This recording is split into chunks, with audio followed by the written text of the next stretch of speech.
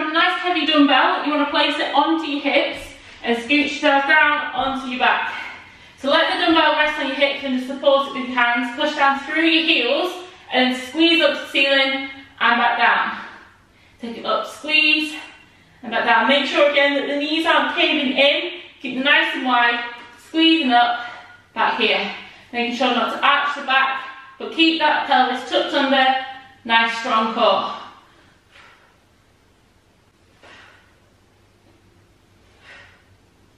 Now if you find that you get cramp in your hamstring or calves, just take it from your heels and just put those feet a little bit flatter. So your weight's spread out and you're less likely to get that cramp. Again, just squeezing the hips up high, squeezing at the top and back down.